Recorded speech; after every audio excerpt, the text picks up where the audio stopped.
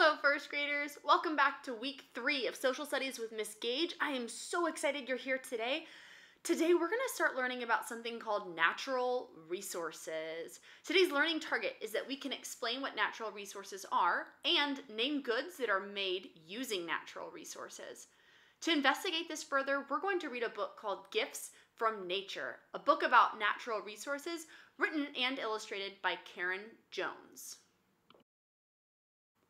Let's get started. Homes, food, clothing, water. What do these things have in common?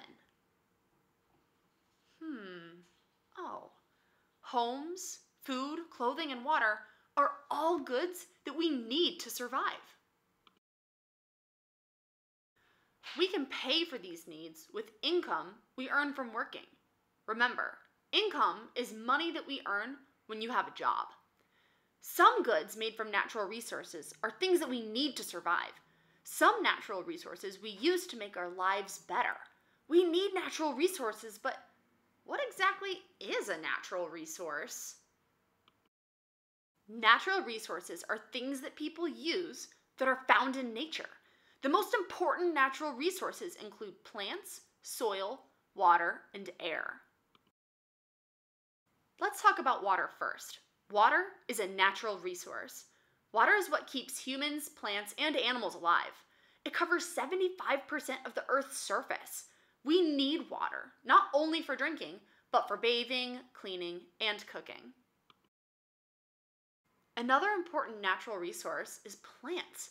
Plants include things like trees, vegetables, fruits, and flowers. Plants are a natural resource that we need to live. Plants feed humans and animals. Plants also create oxygen for us to breathe. Trees provide wood for us to build homes. We use plants to make clothing and medicines. Another natural resource is soil. Soil is a natural resource that plants need to grow.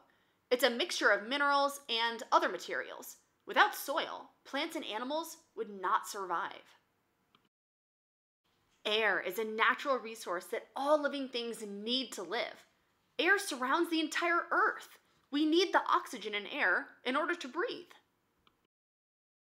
There are many other natural resources too. Animals are a natural resource. We use them for food and clothing. Minerals like gold and silver are used to make jewelry, and because they're valuable, they can even be used as money. Some natural resources make our lives better.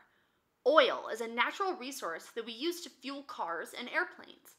These kinds of transportation allow us to get from place to place faster. The goods and services in our community are determined by what natural resources are available. If a natural resource were to disappear, it could directly affect the things that you buy. Natural resources play an important role in helping to shape our community and how people live. We rely on some natural resources to help us meet our basic needs.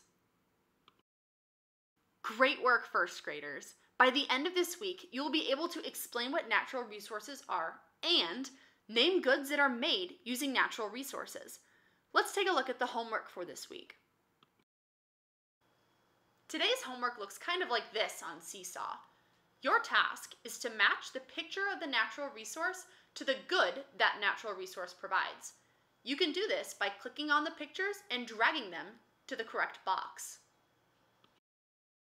Friday's homework kicks it up a notch.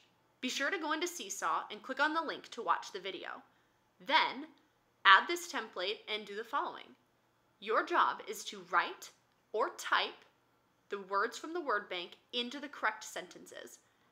If you're having a hard time writing or typing, you can also record yourself reading each sentence, inserting the correct word.